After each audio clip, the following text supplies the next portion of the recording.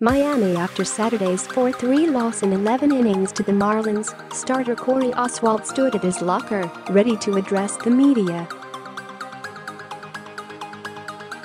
With rumblings of a six-man rotation and an opportunity for a longer stint in the major leagues undoubtedly on the rookie's mind, Oswalt couldn't have been more humble.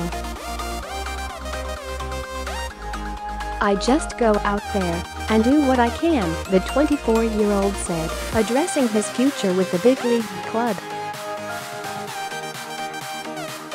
"Hopefully I keep the game close and give our team a chance to win. I don't really think about that kind of stuff. I just go out there and take it one pitch at a time." View full game coverage. Oswalt's team-first mentality aside, the right-hander is continuing to showcase his development and potential, proving that he belongs in this starting rotation for the rest of the season and beyond. Oswalt off 6 strong innings Saturday, allowing just 3 runs on 6 hits in the loss. Oswalt had 3 strikeouts and walked just 1. He threw 84 pitches.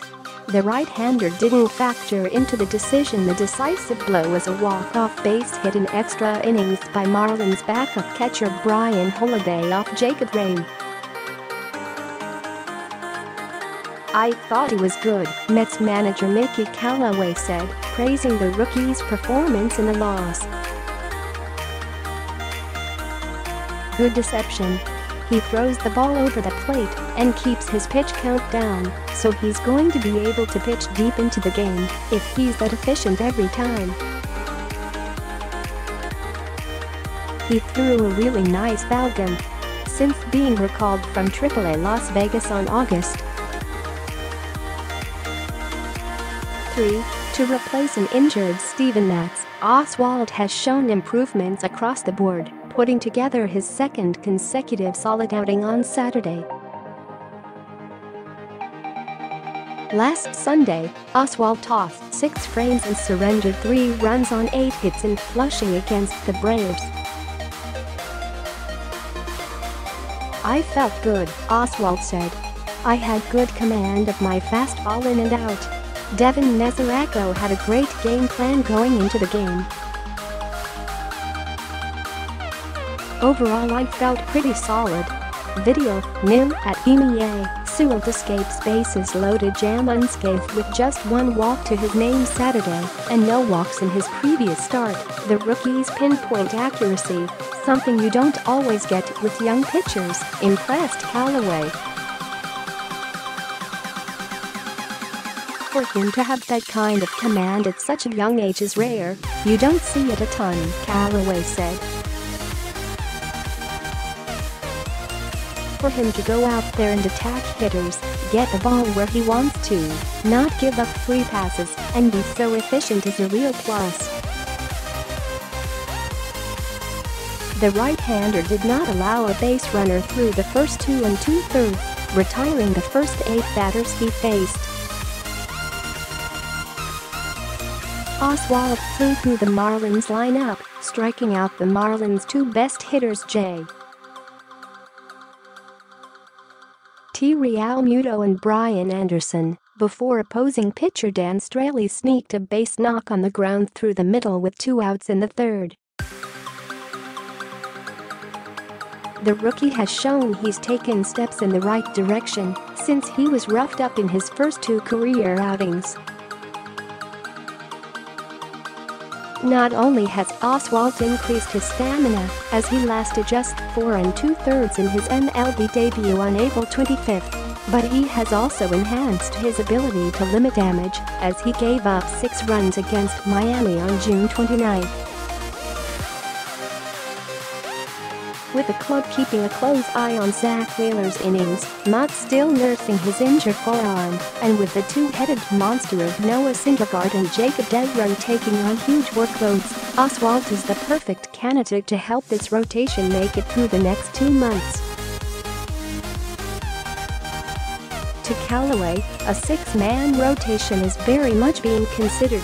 "As long as he keeps on being deserving, we have to consider it," he said. And as for Oswalt, you can count on that humble, positive attitude, even with his future at stake. "Whatever the team needs, I'm here," he said. "It's all about winning ball games. Whatever the team needs, I'm ready to go." Moments that materialized in the fourth inning, with a man on first and one out, Oswalt induced what appeared to be an inning-ending double play. A slight hesitation, however, kept the inning alive and led to 2 runs. After a base hit from Starlin Castro, Anderson chopped a first-pitch curveball right back to Oswalt. The rookie fielded and turned, ready to fire to the second base bag, but double-clutched the baseball before releasing it. Anderson was subsequently safe at first, and after a double from Derek Dietrich, Martin Prado drove home both base runners with a 2-out single to right. Video, NYM MIA. Prado drives in 2 with single and fourth. "It was a quick ground ball, and there was a little miscommunication," Oswalt recalled, explaining the play. "I should have just thrown it. It was just a quick play. I should have just thrown it to the bag." Sound smart. Entire Mets offensive output came on one swing of the bat, a bases clearing double from Todd Frazier. Frazier's RBIs, putting the Mets ahead 3-0 in the fourth, worth his 14th go-ahead RBIs, giving him a tie for the team lead. Further, Frazier has had his way against Marlins pitching as of late. The veteran extended his hitting streak against Miami to 7 games. He is hitting .320 over that stretch. Video, NYM MIA. Frazier clears the bases with a W. Gotta see this in the 6th. Miami was poised to take a lead after a 2-out hit by pitch. Center fielder Brandon Nimmo, however, was determined to keep the score tied at 3. With Prado at first, Miguel Rojas stroked a 1-2 fastball into the right center field gap, slicing away from Nimmo. Statcast had the ball flying at 91.4 miles per hour off the bat.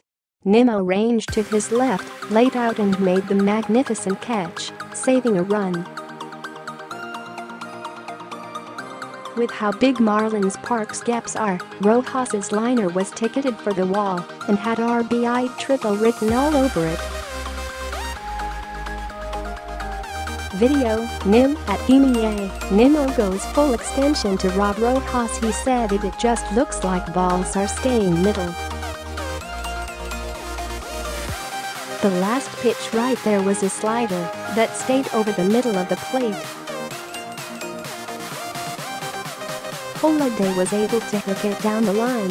So, just probably needs to get the ball where he wants to get it a little bit better. He's got good stuff, got a good slider, and I think he'll be okay in the long run. He's just got to weather the storm here and really concentrate on getting the ball where he wants to. Callaway, on Rhame's struggles of late in surrendering the walk-off hit Saturday. Up next, Syndergaard starts the finale of New York's 3-game set with the Marlins. First pitch is scheduled for 1:10 p.m. Eastern Time Sunday. Syndergaard is a perfect 4-0 against Miami in 6 career starts with a 1.62 ERA, 7 earned runs and 39 IP.